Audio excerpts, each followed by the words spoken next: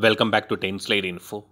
This video will provide vital details about the discussion which happened between India and Germany for the procurement of 6 advanced conventional submarines by the Indian Navy under Project 75I.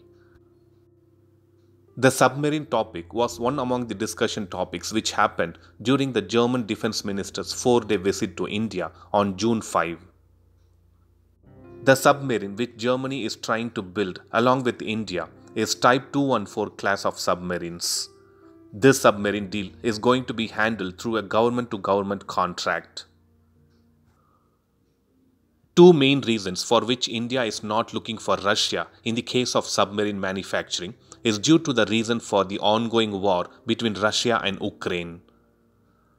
The second reason is to ensure the submarine which will be built has a proven and tested air-independent propulsion system in which both Germany and South Korea are experts. Out of 6 submarines which are being planned, it is said that 4 of them would be built by the Mazakan Dock shipbuilders and 2 would be built by L&T in India by joint collaboration with German company ThyssenKrupp. The submarine which would be manufactured locally in India is a variant of U-214 submarine which is manufactured by Germany exclusively for export purpose.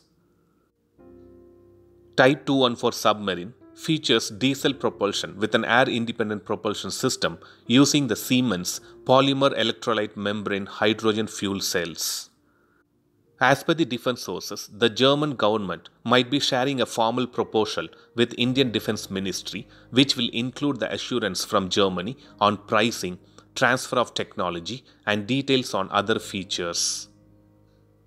So let's expect at least this deal happens at the earliest and the Indian Navy gets a hope that they would be getting more submarines and this time with air-independent propulsion systems. Thanks for watching. Stay tuned to 10 Slide Info for more defense and aviation related updates. Thank you.